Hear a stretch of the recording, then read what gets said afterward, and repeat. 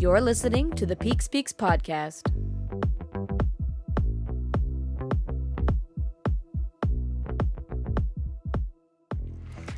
Hello, everyone. My name is Quinn.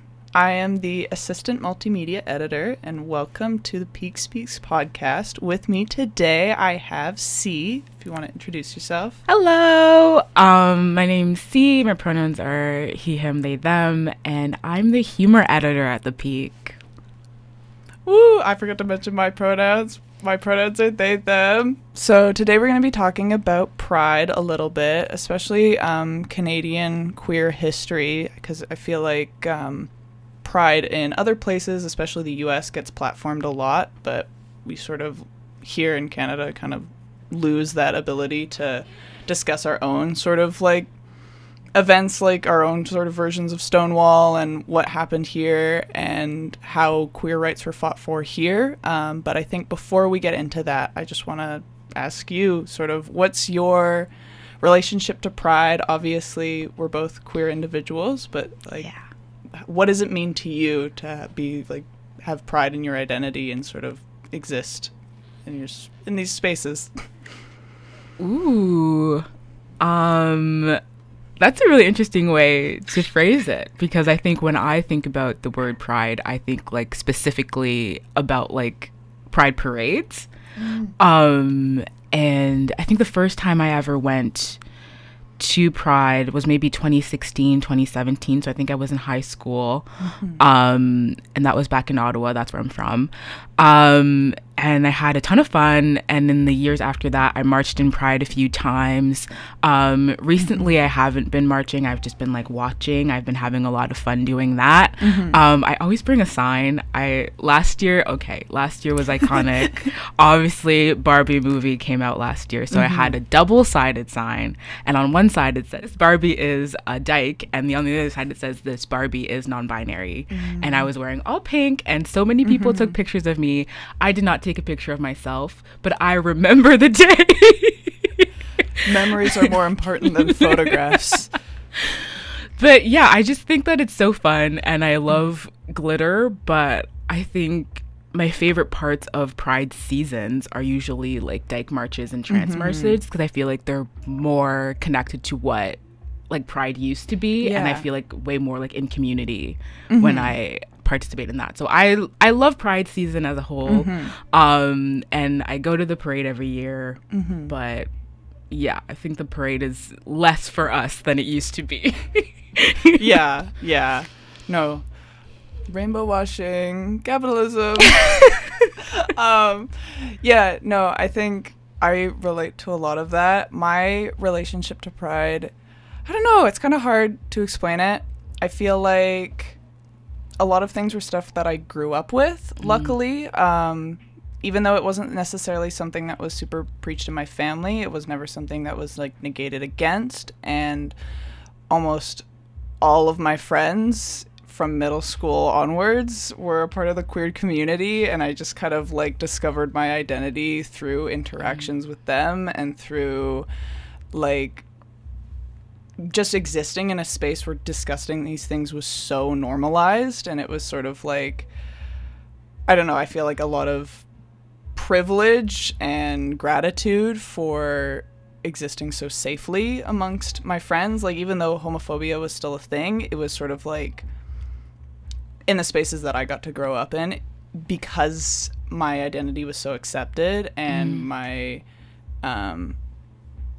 sexuality was so accepted, that it almost felt like homophobia was this like weird bad apple joke kind of thing that happened. Like, not saying that it isn't like a serious thing, but it was so off in the perimeters that I didn't like, I knew it existed, but I didn't really know it existed. And then I think growing up and, you know, engaging more with activism, engaging more with like protests, and seeing more protests like come to light, and also Trump and all of that sort of stuff that came to light with that in 2016, I was like, oh, this stuff is real, and I've actually been shielded a lot, which is like a long tangent to say that I feel like I've been very comfortable in my identity as a bisexual person, as a non-binary person.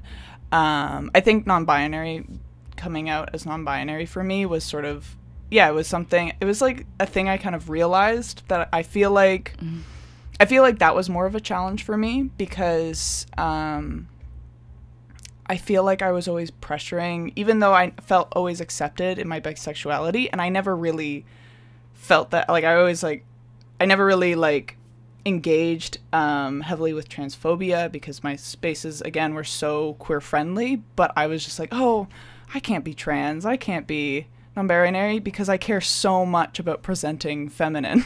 I care so much about being this, like, perfect woman, and I feel like I don't fit in. Oh. Foreshadowing. And so, that's sort of, and then Pride sort of kind of enveloped into that for me. It was sort of realizing, like, oh, this feeling of not fitting in or belonging isn't something that's wrong with me. It's with the marker that I'm choosing to identify myself with. It's sort of this, like, belief in how this sort of, like, deeply ingrained belief in how I feel like a woman should act and should be, and this like thing I need to live up to that isn't really me. And then along came gender abolitionist stuff, and I was like, oh, gender's a construct, oh, I don't believe in any of this. But yeah, in terms of pride, I think pride to me means, like, just getting to exist without scrutiny, and just not feeling like you have to put yourself into something, and just getting to be this amorphous blob of a person without needing to, even though so much of the queer community is focused on labels, but I feel like the end goal is to remove all of those and shed all of those and just exist. So the first topic I'm going to talk about is censorship, specifically relating to, like, queer media, but also in terms of, like, discussing, like, Canada has a long and rich history of, I'm going to say rich, not in the positive way. Okay. Canada has a long and rich history of criminalizing forms of expression and queer people. And that was actually very interesting to read about, because we hear a lot about how Canada was one of, like, the first of 4 countries in, like, 2005, like, one of the first 4 countries in, like, 2005 to legalize gay marriage. And then you have the whole Pierre Elliott Trudeau saying that the state shouldn't, I'm not going to quote this exactly, I'm going to paraphrase this, but, like, the state doesn't have a place in the bedrooms of the nation. And so there's a lot of, I feel like, fluff and fluffing up, like, Canada as this very accepting queer country, and better than the United States, as a lot of people like to say. That's the only thing that Canada has as their identity, is that we're allegedly better than the States. Yeah, exactly. And it's very frustrating, especially now, knowing what I know, which is the long history before that and during that of criminalizing queer folk. So I think I want to start off with what these laws kind of fall around, and their sort of definitions and, like, what they're labeled as. And so the current law that we have today that still exists and still actually does, from what I've found, still over penalizes queer bookstores and queer books and literature, is the law regarding criminal obscenity. So it is definition from the Criminal Code Help website, or the Criminal Code of Canada. You have, so obscenity is defined in Canada around involving creating, distributing, or possessing obscene material like photos, videos, or audio recordings. This includes anything that unreasonably exploits sex, crime, horror, cruelty, and violence. And due to the Supreme Court's R versus Butler case, which essentially was a case regarding or challenging the laws around pornography, which fell underneath this line. That court case basically established two tests for obscenity now, because basically with that court case, the determiner for obscenity in regards to sex was anything that like the wider community could deem as immoral or not, or like any other Canadian shouldn't be like regarding or viewing. So it's like if the wider general community could deem it as gross and immoral, then it could fall under being labeled obscenity. When was the case that you're talking about? So the R versus Butler case was in 1992. Okay. So after the case, it defined that pornography couldn't be simply defined as obscene simply due to public notions of morality. Okay. And as Jonathan Herland notes in Sounding the Death Knell for Butler, which is a article written on this topic, the new legal approach would subject material to a test that considered whether the material in question involved the undue exploitation of sex coupled with crime, cruelty, horror, or violence. And in order to qualify as obscene, it needed to be labeled with degradation, violence, or dehumanization. This, however, had some issues with queer materials because that was supposed to kind of relieve things a little bit and define things more clearly in a way that made sense. However, custom agents were still... customs agents and the RCMP were still highly focusing on queer material after this case, and were still penalizing queer writers as well as queer bookstores after this case, because this case didn't take into account media that was calling attention to or discussing sexual abuse and violence. Oh, okay. So we have an example of a lesbian feminist magazine called Bad Attitude being unjustly penalized and seized at the border repeatedly because it showed more graphic content in relation to sex and violence, but it was a feminist magazine made to discuss these issues, and it was for women by women, and this law was primarily changed initially to protect women, but it didn't contain context. Like it didn't address the context of queer art. Yeah. When the ruling was going through, they didn't listen to queer artists or queer writers to understand that sort of context. So actually, after this ruling went through, you had a lot more censorship of queer media because customs officials are essentially allowed to deem we're allowed to cite this case and be like, anything in this, anything that kind of falls as obscene and dehumanizing, we can just cite this case and be like, and seize it. And that repeatedly queer material was being seized in relation to that. I don't know if that makes sense. No, it does. And I think that's kind of interesting because you're like mentioning the case as it like made the definition like more like clear. Mm-hmm. But to me, it still sounds like it was kind of like pretty open, and it's like who gets to decide like what counts as like obscene. Yeah, and like so basically they classified it. So that like basically the way they kind of denote what gets charged with an obscenity charge and what's okay is, so number one, the first one that will always get a charge or always get seized is explicit sex with violence. The second one is explicit sex that is degrading or dehumanizing. So that one's based on context, or it's supposed to be based on context.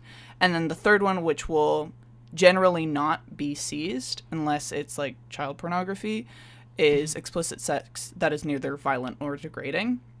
But the issue is that the first one, explicit sex with violence, yeah, it disregards media that is critiquing that, or is made by people who were affected by sexualized violence, or affected by like the male gaze, and discussing that in like a more graphic way. It's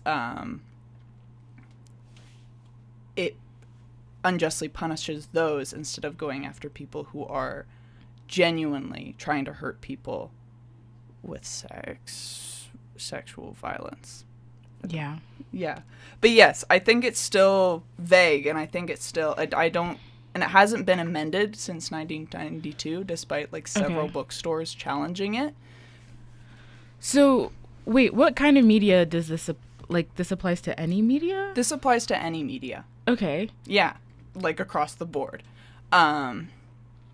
I just feel like a lot of pornography falls into that category. I know. That was also the thing that I was thinking of. It's like, I was like looking at this as like, I feel like they're not doing a great job of I'm coming not through this anyways. like they've taught, so like there's a lot of notes of like basically the amount of books that were seized. Like apparently in 1990, estimates of about like 75% of books bound for gay and lesbian stores. So this was before the law was altered, but 75% of books bound for gay and lesbian stores in 1990 were detained or seized at the border, which is a lot. Yeah. But the issue is that, so that was happening, and that's still like, there's still seizures and stuff happening today that these bookstores note. Mm-hmm. But the issue is that, like, that's happening, but I think the main issue with this case is it's being unjustly overly applied to queer media. And clearly, as we've both existed in this world, we can tell that it's not being justly applied to other media that is actually violently degrading and dehumanizing with the purpose of sexualizing that instead of discussing it using sex. Yeah. Anyways, I don't know if that was like... That makes sense to me. Yeah. Did you have like another legislation that you wanted to talk about, or like...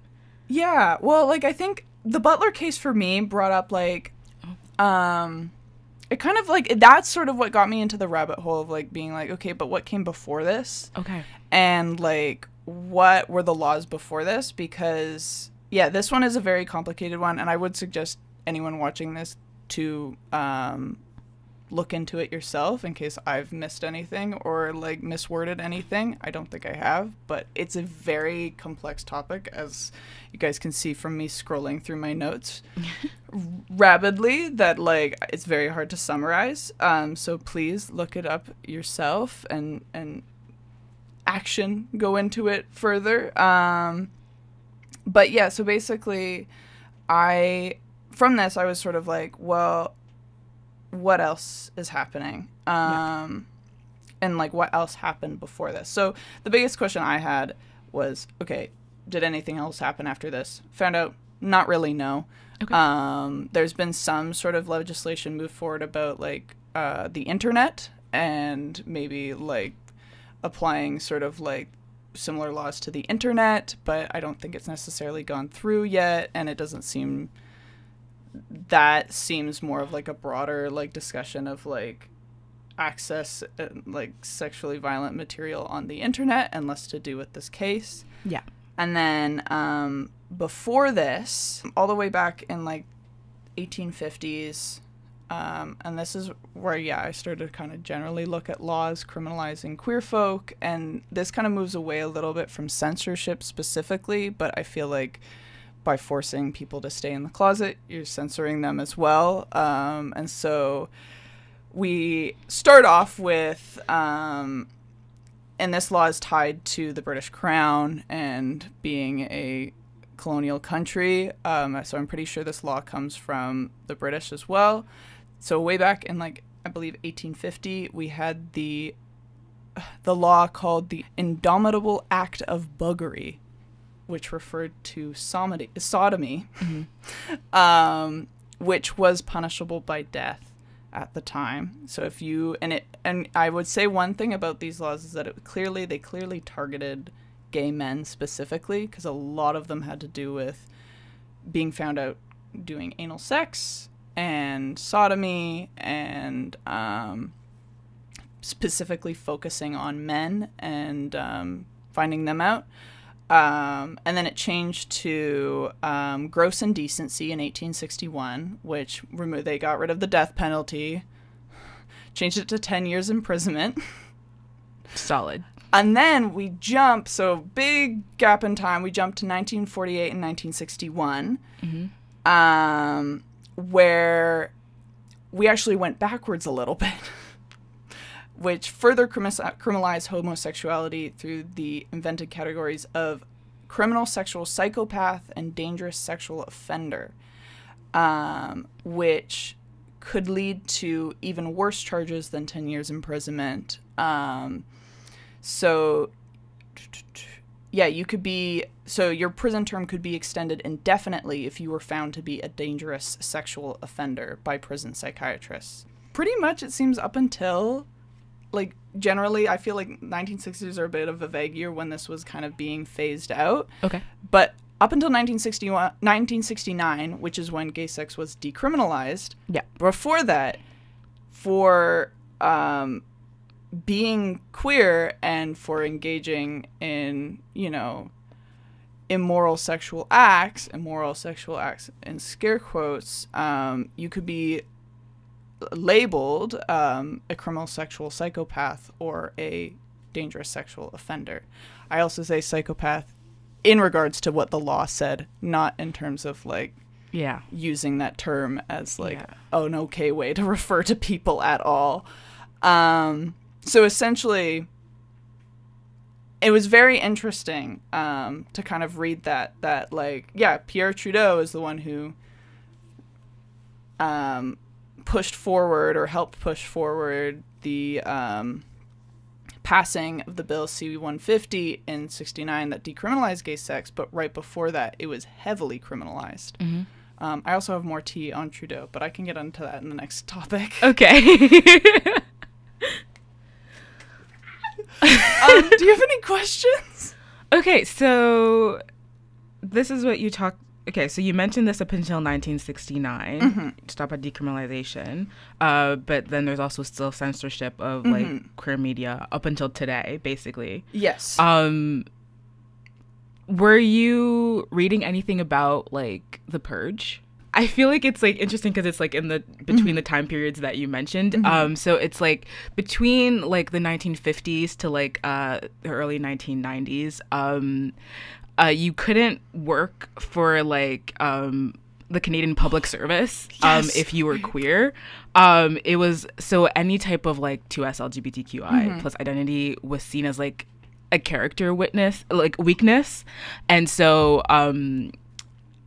basically you the idea would be that you'd be more vulnerable to blackmail and stuff like that, so you couldn't you're getting excited. Wait, I absolutely know what you're talking about. Yes.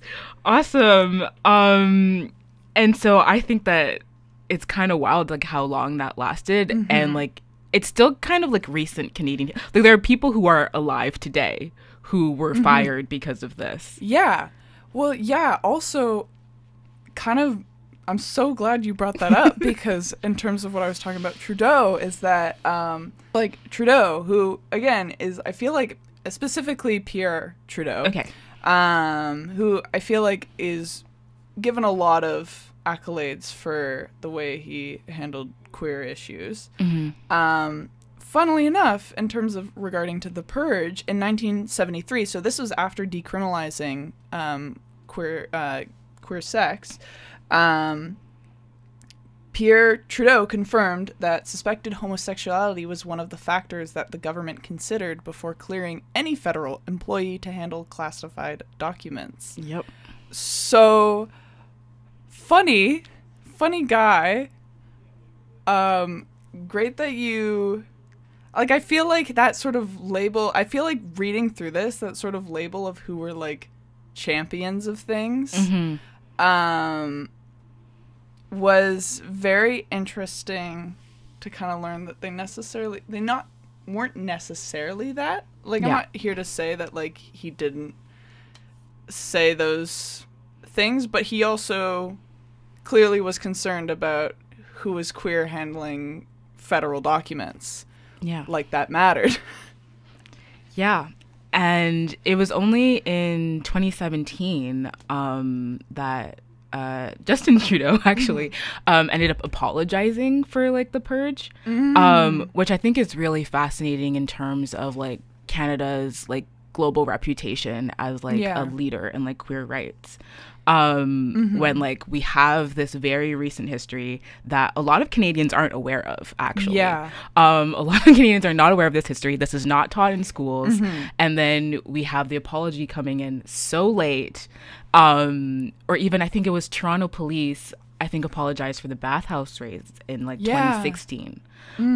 So we're still dealing with our own stuff here in this country, and we're still, like, acting like we're better than everyone else. Well, yeah, exactly. No, I thought, okay, going into, like, a bit of the RCMP.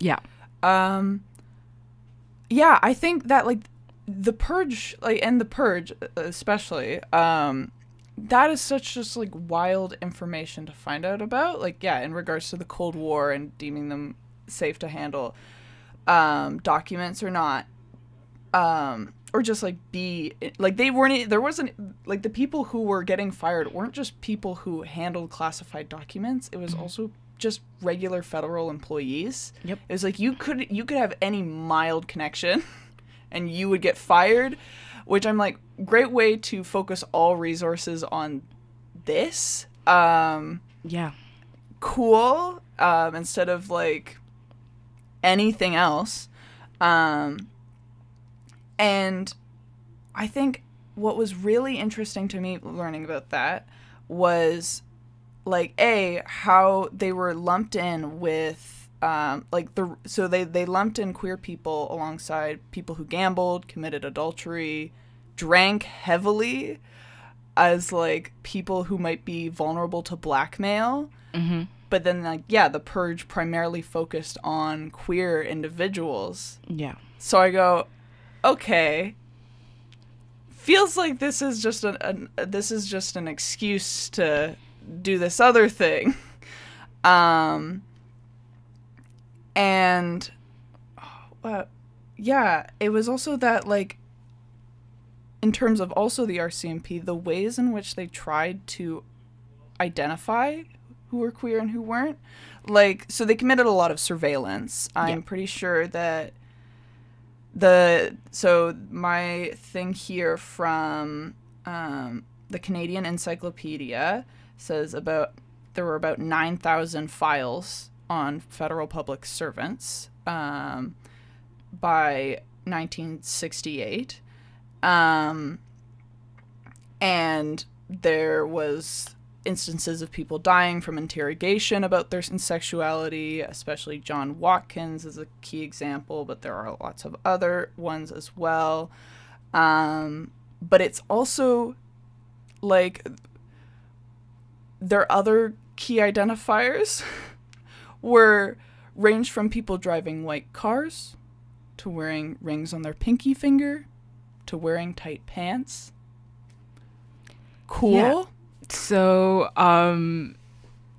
still today, I think people are trying to figure out if the gaydar is real. It's not, and the Canadian government is bad at it. They're very bad at it. But yeah, it was just, as you said, like, a lot of resources put into surveilling people, interrogating people. There was a lot of, like, abuse happening, people being encouraged to, like, kind of, like, rat on their coworkers. Very dark time. Very dark time in queer history. Yeah, very dark time. And, like, I just want to, like, kind of going in terms of, like, the RCMP's failed attempts, as I have written in my notes here, RCMP trying to scientifically identify the gay. I have Like, so one example was, like, in 1963, they tried to map out where LGBTQ plus communities were gathered in Ontario, and they were going to put these places under surveillance. Yeah. But the map proved to be useless because it was covered in so many dots. Yeah. So that didn't work. And then they came up with this wonderful thing that they called the fruit machine. Oh, yes. Yes, explain it, please, for our listeners. Which was by showing individuals assumed to be queer sexually explicit material of the same sex, and to see whether their eyes dilate or their pupils dilated, obviously indicating sexual arousal. Downside about that was that they could not recruit enough individuals to test it out because there was a reluctance, and this is again coming from the Canadian Encyclopedia, there was a reluctance among normal males, in scare quotes, within the force to volunteer because they feared being misidentified. Yeah. As they were right, test results were incredibly inconclusive, and eventually it was abandoned because there's no way to scientifically, like, identify a homosexuality with a test, especially like that. Like, it's just such a ridiculous concept. Somebody really thought they did something. Yeah.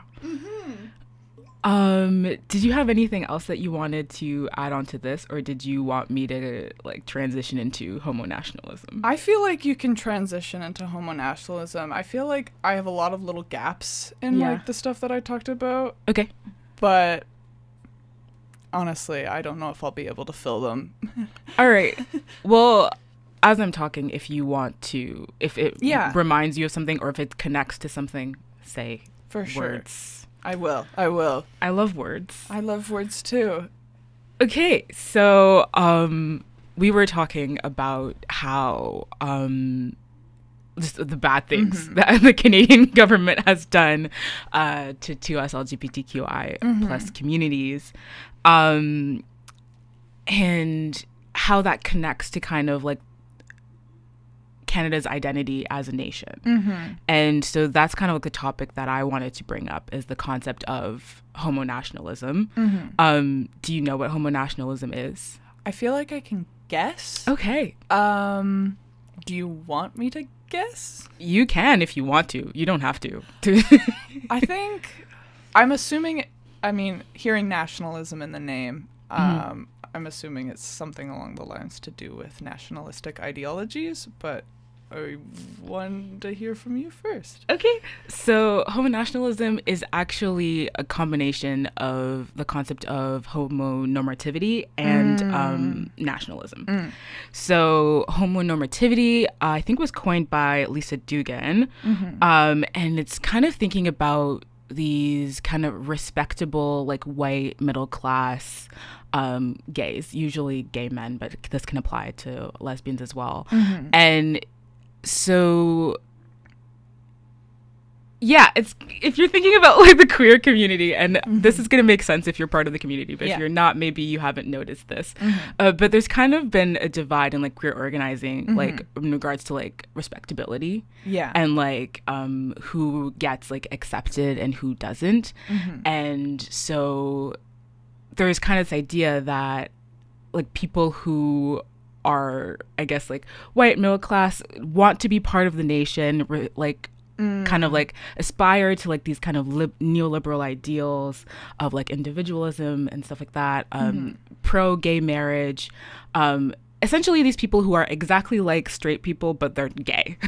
I know. That's that is like the ideal like gay person, and the kind of like we're trying to lead the like queer movement in that direction to kind of be more accepted, because I think when it comes to the general population, being like having maybe like a single mom sex worker person be like the face of the movement is like less palatable than having, you know what I mean? It's like that like notion of like is it like kind of similar to like exceptionalism? Yeah, exactly. So then when you combine that with nationalism, you're kind of thinking through, and this is, so homonationalism, the term has been coined by Jasbir Puar. She wrote this book called Terrorist Assemblages, which is really good. You should check it out. Okay. This is a recommendation for everyone. So she's thinking about it not in the Canadian context, but in the American context, during the time of the War on Terror. So we're thinking like after 9/11, and how the state, so in this case the American state, is now accepting queer people, but like in order to position itself in a certain way, like it's like it's like consuming them into like capitalism and colonialism, maybe. Yes, but also kind of like encouraging them, or like using them as a way to justify the war on terror. So it's like the idea of like, oh, this country in the Middle East doesn't respect women, and so we need to go bomb them for feminism. And then it kind of flips after 9/11 to, we still do this when it comes to women's rights.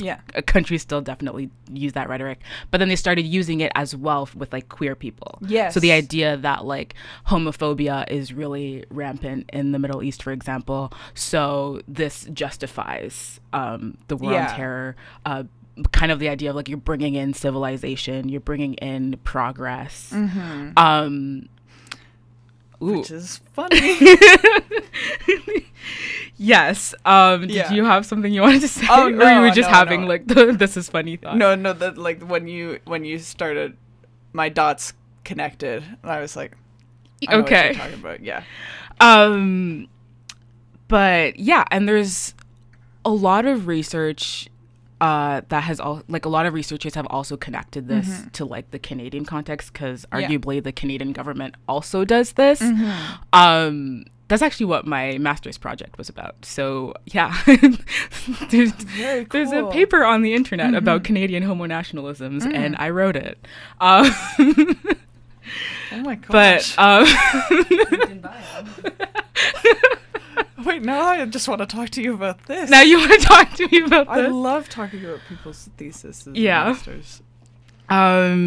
But yeah, so the Canadian government also does this, kind of positions itself as a safe haven for like queer people, and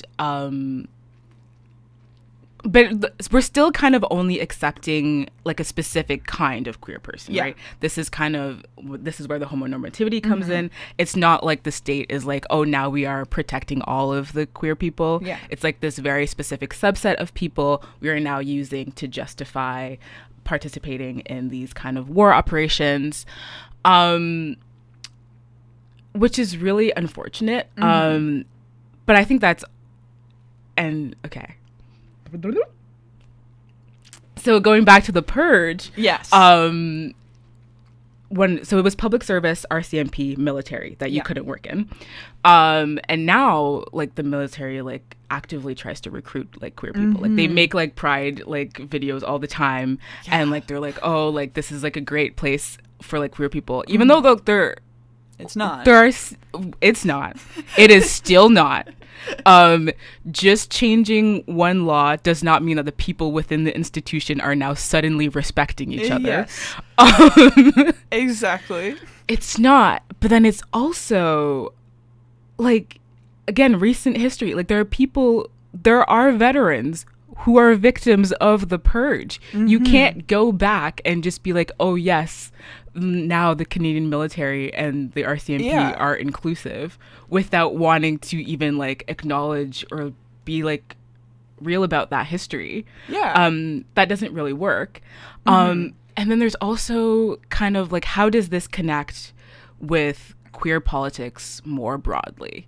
And I think this is also part of the divide between like kind of like gay and queer within the community when it comes to activism, is that like settler colonialism is not compatible with queer liberation.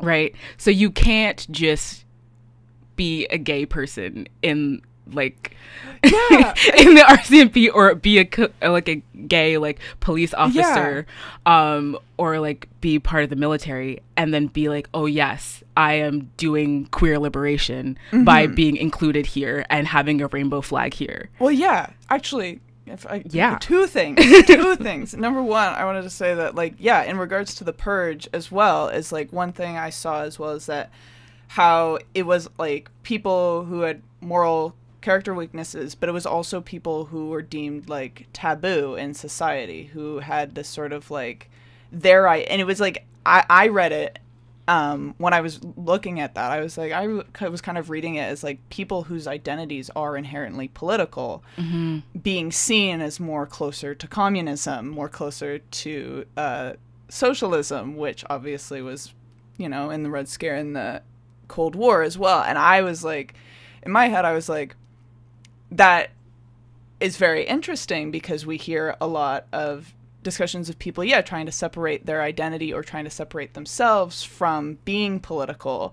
And you can see that happen even in queer spaces, like Queers for Trump and stuff, like where people are those? Yeah, it's like where people are trying to separate their identities or their personal living life experience from being political when it inherently is. And I feel like the Purge, like reading that about the Purge, I was like, oh, well, even if you don't consider yourself political, the state does. Yeah. The state's going to see you as that. And and it's sort of that, like, really came up for me is like, if people are consistently positioning themselves closer and closer to power, it's like, if you have a marginalized identity to any degree, the state is eventually going to come for you as well.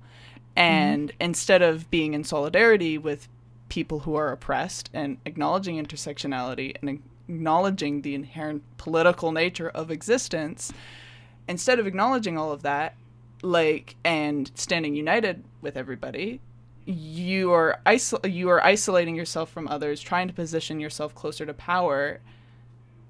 White, queer, neoliberalism, trying to position yourself closer to more palatable power without understanding that you will also be targeted eventually. Like this kind of positioning and white supremacy and politics, like this kind of stuff doesn't,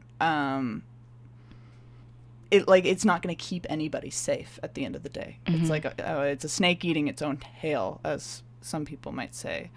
And then I also, sorry you're sorry good. For totally interjecting. I also wanted to say that also brought up for me as well in regards to censorship as well, was how the people leading that sort of charge for the R versus Butler case, in terms of like redefining it, they wanted to redefine it in terms of women's rights, in terms of protecting women from a violent pornographic industry, which is valid and understandable. However, this law ended up being unequally applied to other feminist spaces that were more intersectional. So it ended up being applied to the Bad Attitude magazine, which was a lesbian feminist publication that was explicitly having conversations around the male gaze and violence within sex, and using sex as an art form to portray that with consenting adults who were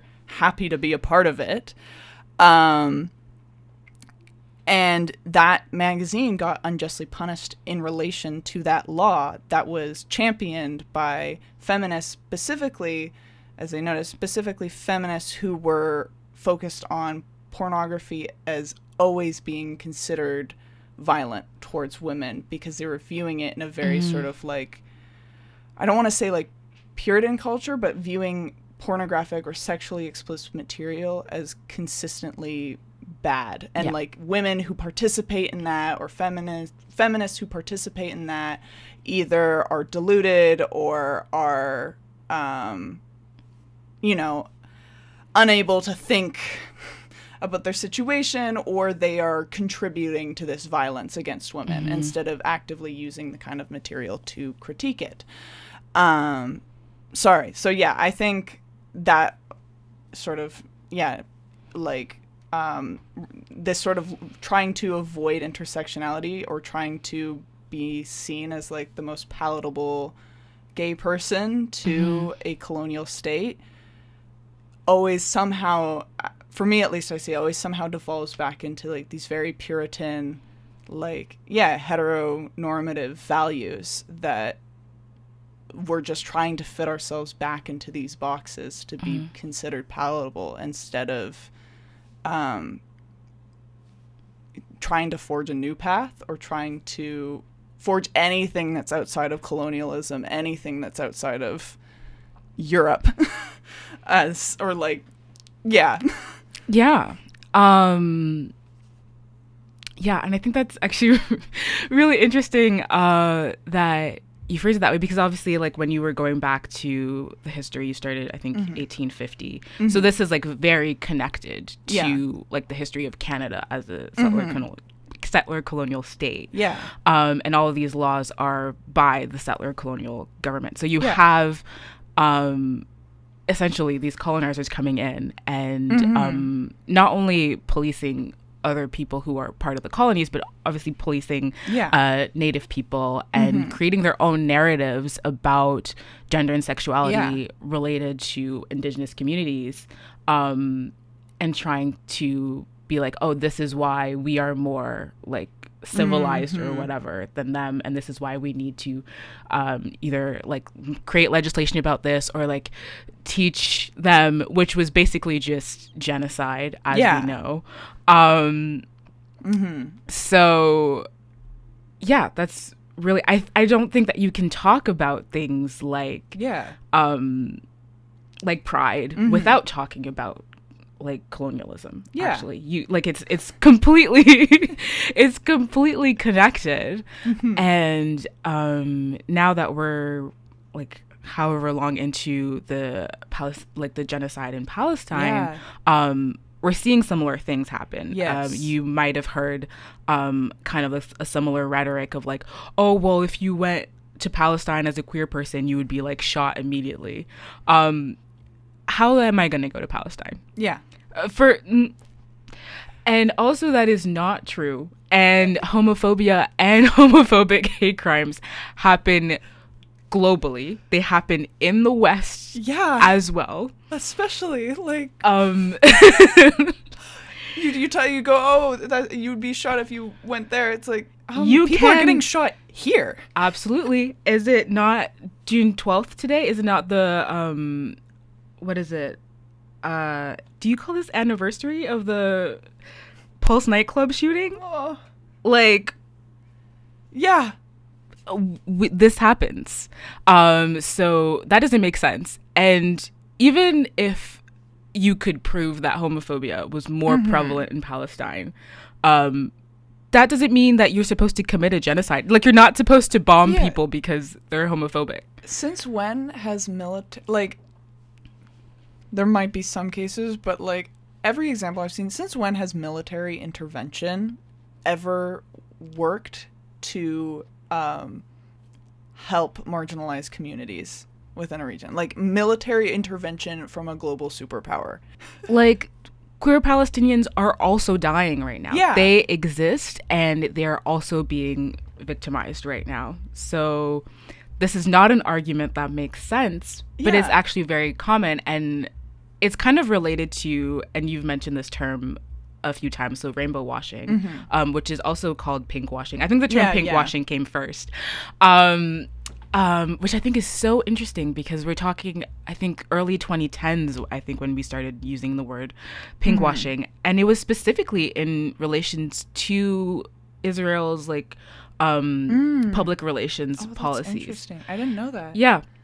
And it was people noticing that Israel was starting to position itself as a safe haven for gay people and as an ideal like location for like gay tourism.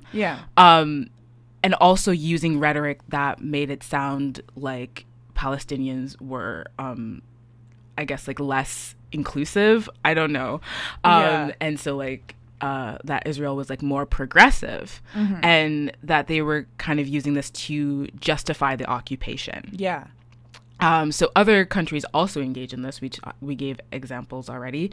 So pinkwashing isn't exclusive to Israel, but Israel does still engage in this. And so it is very much like, again, all these things are connected. Yeah. And this is actually how I ended up learning about Palestine. I think I was in the first year of my undergrad. I was studying political science and gender studies at the time. And so I think I was in this queer theory class. And we were talking about, what is the name of this organization? Let me see. Quaya. It stands for Queers Against Israeli Apartheid. And this was in... what year? I think 2010. So this is like a Toronto-based grassroots group. Exactly what what their name is called. They are Queers Against Apartheid. Yeah. And in 2010, they were banned from marching in Toronto Pride because Toronto Pride essentially kind of banned the term Israeli apartheid. Wow. They ended up being able to march. I think there was backlash or something like that, and so they kind of reversed the decision. They were able to march, but it kind of went back and forth for years. Yeah. I think the city kind of got involved on like whether there was a lot of conversation about like whether or not you could actually call it apartheid. That was essentially what it was. And so the idea was that if you say this about Israel, you're being like you're being anti-Semitic, and you're being disrespectful to South Africa. That was kind of the idea here. And these are conversations that we were having, 15 years ago. Yeah. And so at the time, like, I'm learning about this, I'm like, whoa, I never even knew that this was happening. And I don't feel like I understood even like how serious like the occupation was and is. Like, I think that the past like 8 months I've learned like so much. Me too. Because I was just like, because a lot of people talk about it in terms of like being a conflict, right? So you're like, oh, yeah, these two equal states are at war, which is still bad. But you're not thinking about it through the lens of occupation. And so I was like, what is the big deal that you're like, these people cannot march at Pride? Yeah. But a lot of people were really against it. And they were speaking out specifically against like the pinkwashing from like the Israeli government and just in general against the occupation. And they have been doing like even people who have been kind of educated about this issue in the past like couple months. Yeah. Like this activism has been going on for so long. And it has been really prevalent in the queer community. And it continues to be because it is so important. Our struggles are all connected. And I think it's going to continue to be important the entire, like, obviously, until Palestine is free. Yeah. But I think it's still going to be a huge topic in terms of, like, Pride season as a whole. Yeah. And about, like, what is even Pride, like, about and who should be allowed to march. Because I think it's easy to think about Palestine as being an issue that is completely disconnected from 2S LGBTQI plus rights. Yes. And so you're like, oh, why are you doing this here? Similar conversations happened, I think, was it 2016 when Black Lives Matter stopped Toronto Pride? It was one of those years. Don't quote me on this. Yeah, it was it was around that time.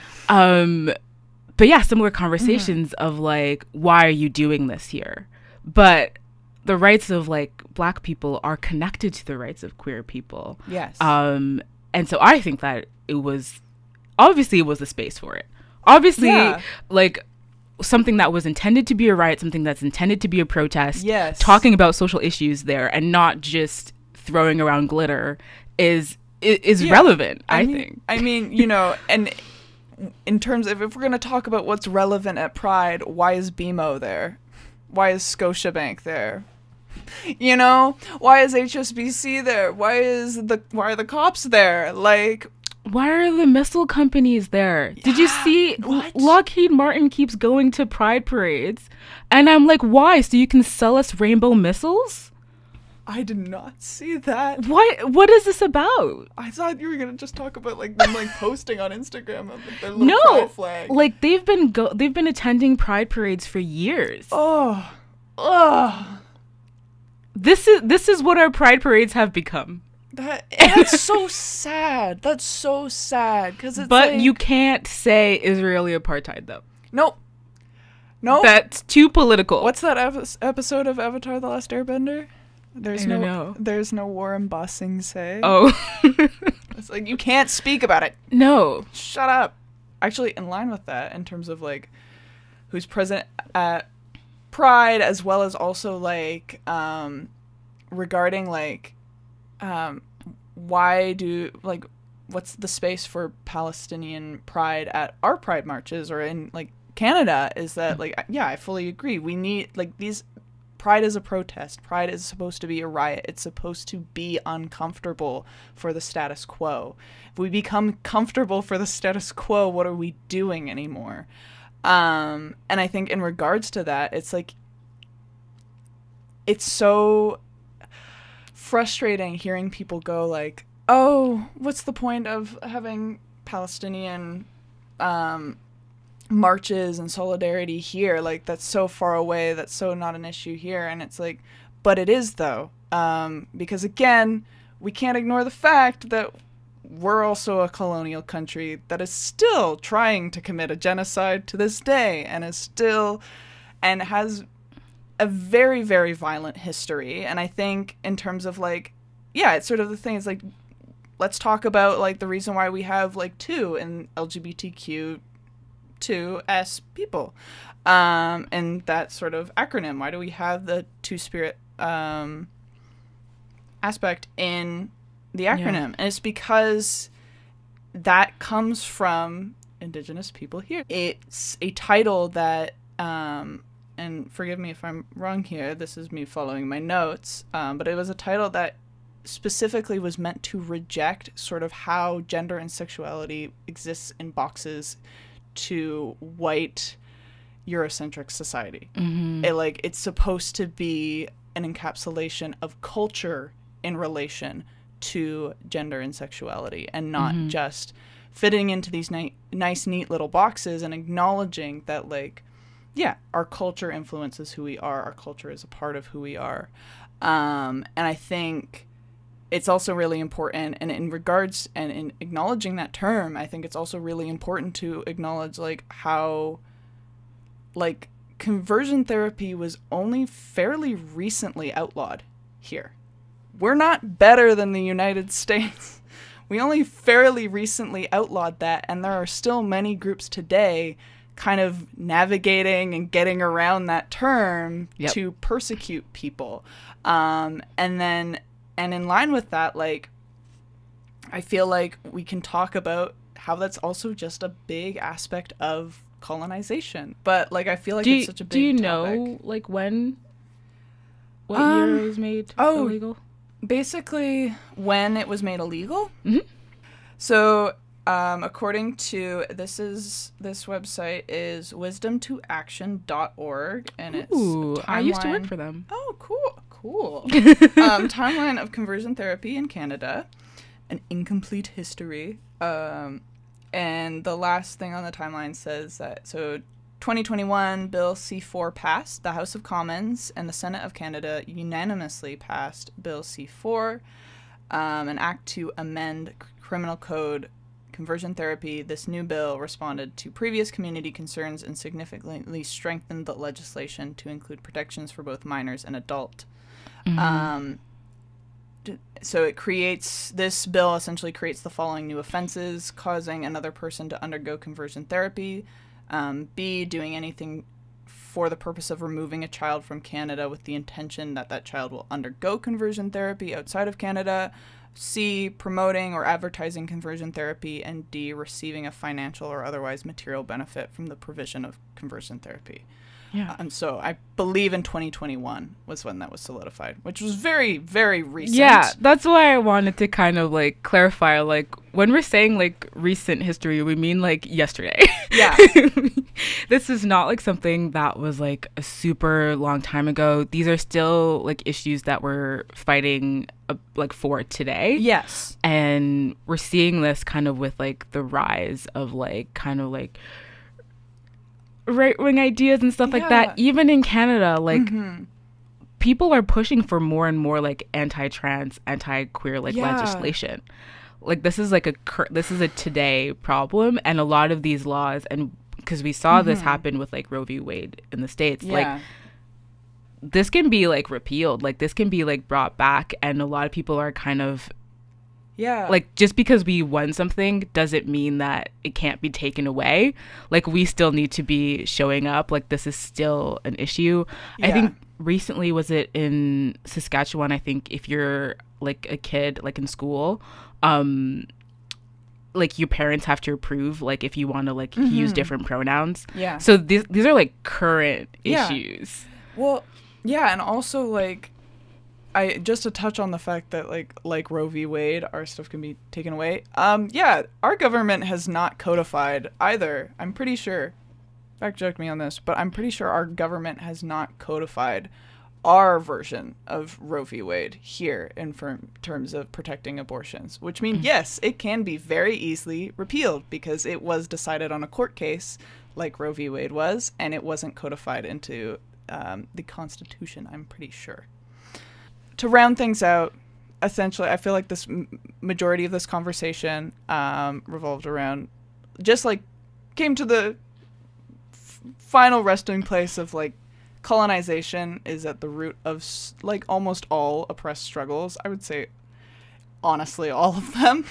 Colonization and capitalism is the root of oppression in our current world right now. And so overall this was a kind of really heavy discussion on queer history in Canada, but then it kind of evolved a bit more globally because borders are fake.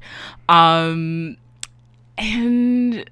these are all really important things that we need to continue to think about, obviously, year-round, but are, as we have explained, really deeply connected to what we should be like talking about during like Pride season.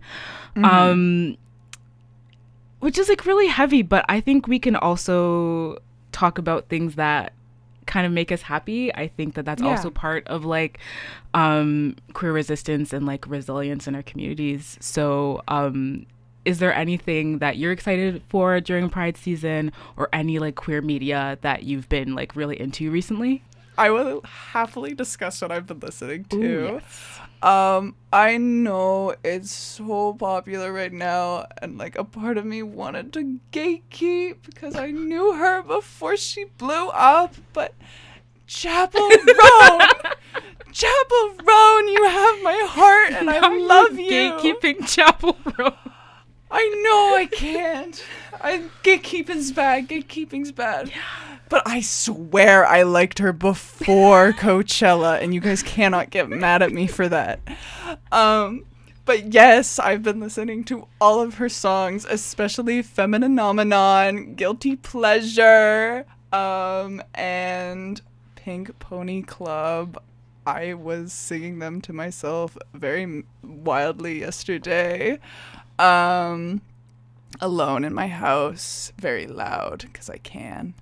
That's like the main music I'm listening to. In terms of like other queer media, I haven't been consuming a lot of shows or films recently because I've been studying a lot. So instead I'll just mention like some of my favorite films that are like queer, in terms of one of my favorite films of all time, But I'm a Cheerleader. I forget who directed it.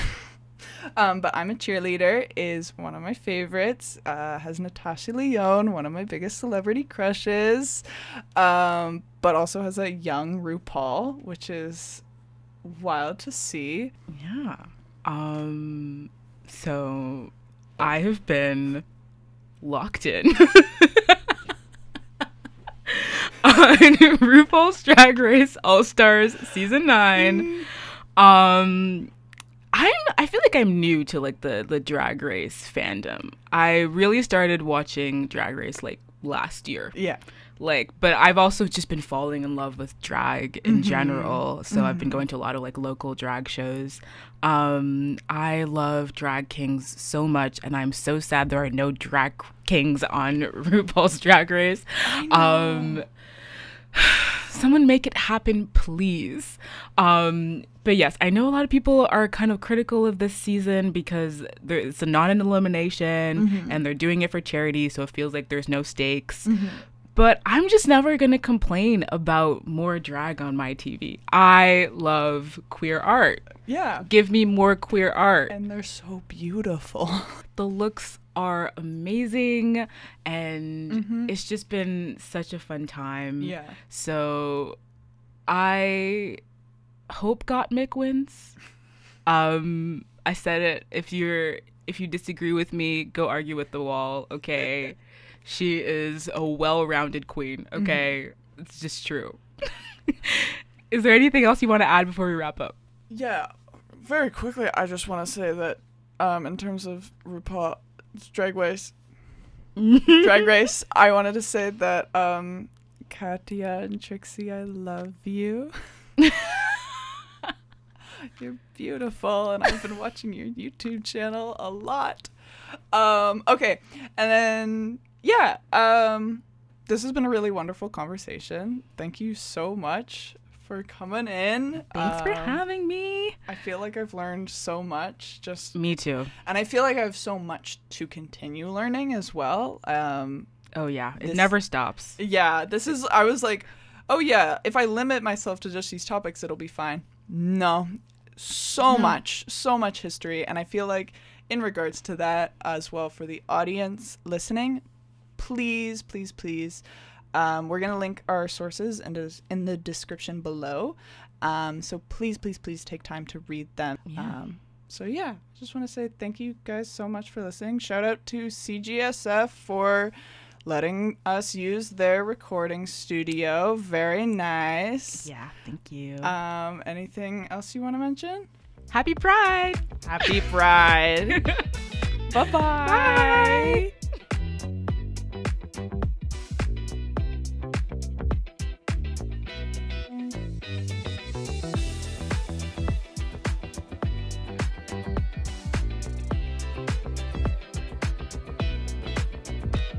This has been the Peak Speaks podcast. Thanks for listening.